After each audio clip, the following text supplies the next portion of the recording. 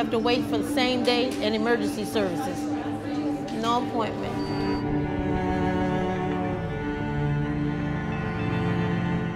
It's noisy already.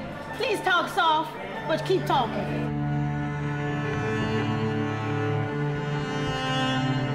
The emergency department is completely full.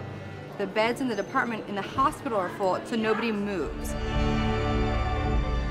So I can't let this guy slip through the cracks. You asked me to quit. Ask Reno. Call up there and ask them.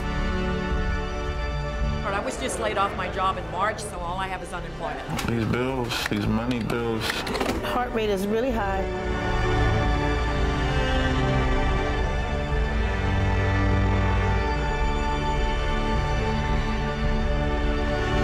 I never had anything happen to me.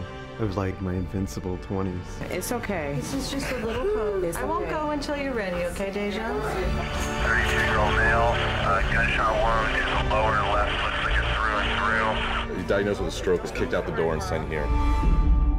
We're a public hospital. We're the safety net in society. We're an institution of last resort for so many people. Come on, sit with me. You want to see the doctor today, huh? You trying to take the pain? Oh, okay. It's going to be okay, though. So we're putting your DKA in 7, we're putting 7 in 3, we're putting 3 in the hallway. This is my first time being in hospital. All right, well, congratulations. Everyone gets there first. Thank God to them, though. They put me back together. Take care of yourself. Try always.